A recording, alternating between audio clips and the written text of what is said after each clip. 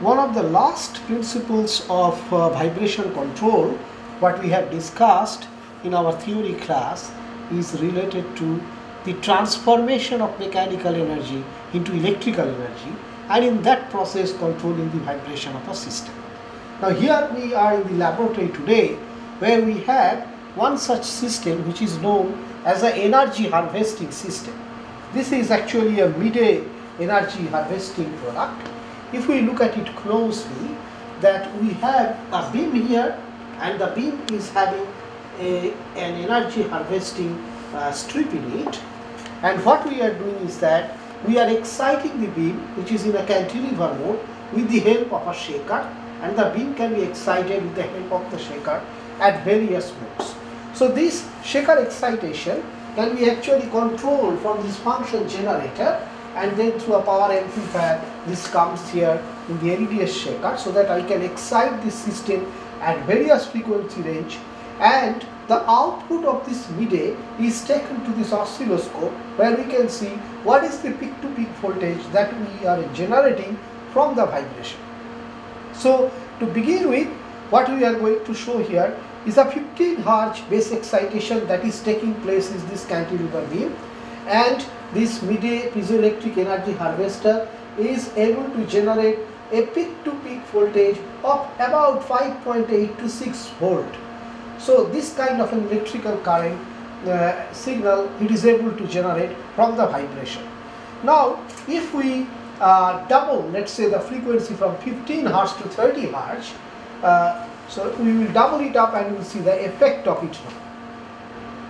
We now have a 30 Hz excitation signal, and we have not changed any other parameters, but just with this doubling of the frequency, what you can see here, that the peak to peak voltage is getting changed here to 38.4 volt. So we have increased the peak to peak voltage from 6 volts to 6 times, more than 6 times, to 38.4 volt, just by doubling the frequency. Which means also that the higher the frequency, the more will be the mechanical energy, and we will be able to convert more of this mechanical energy to electrical energy. So depending on the ambient source of excitation, we will be thus able to extract the energy from the ambience, and we will be able to convert it into electrical energy.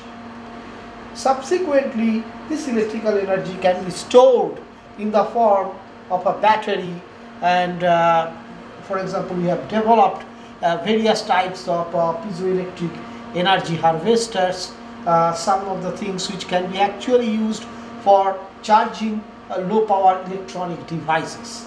So this is one setup through which we can see that how this energy harvesting system can be developed and can be utilized in a very useful manner for both the purposes, for controlling the vibration of a system as well as for generating electrical output which can be used for useful purposes.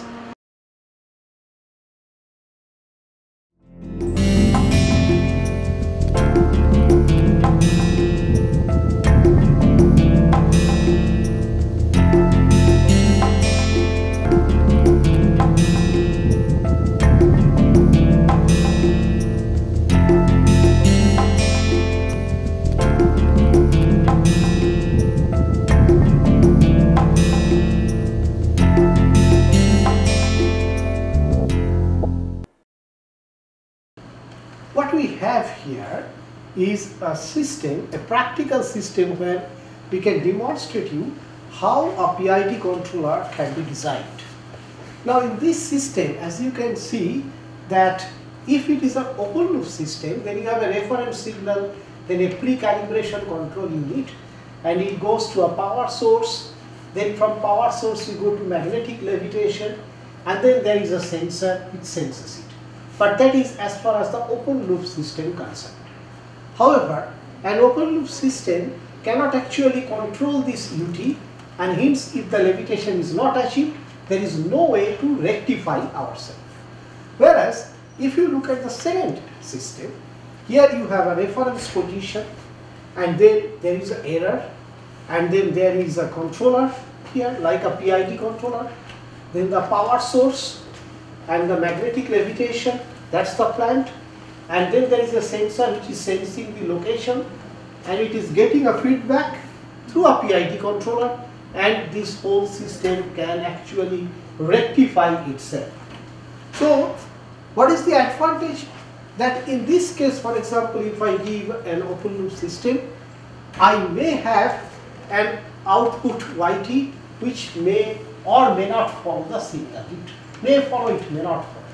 Whereas in this case, if I give an open loop signal, then we will see that after a certain point of time, this system is going to follow that reference signal.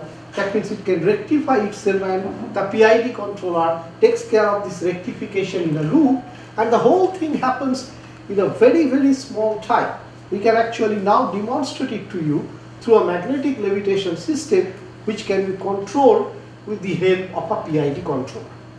What we have here is a magnetic levitation system, and here in this system, this one is an electromagnet whose power can be controlled, and there is a sensor here. The sensing system is such that there is a light which is coming from this point, and the shadow of this light is getting generated here, and depending on the shadow the electrical signal is generated, and that actually controls the magnetic field.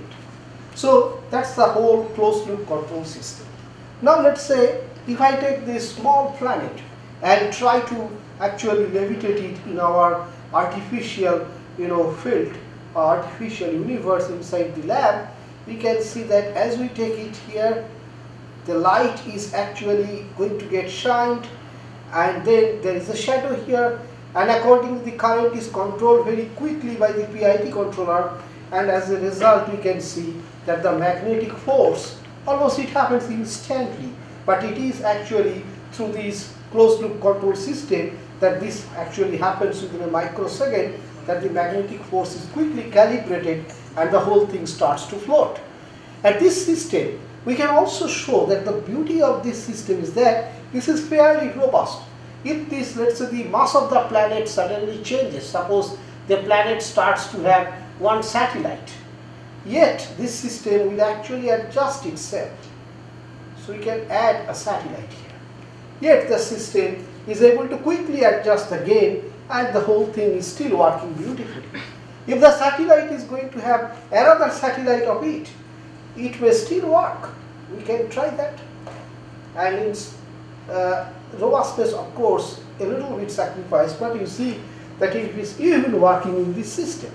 So essentially what is happening is that this planet of us, the light is getting reflected back, the shadow is generating a current which is controlling the magnetic field, and as a result the entire thing is levitating. And then all these things, as I am changing the mass, the gravitational force changes, but the gain here, the magnetic gain corresponding to the magnetic field, is automatically getting adjusted so that it can accommodate up to a certain extent larger mass of the system, or so to say a change in the original mass of the system. So this is a beautiful demonstration of a closed loop PID control. Thank you.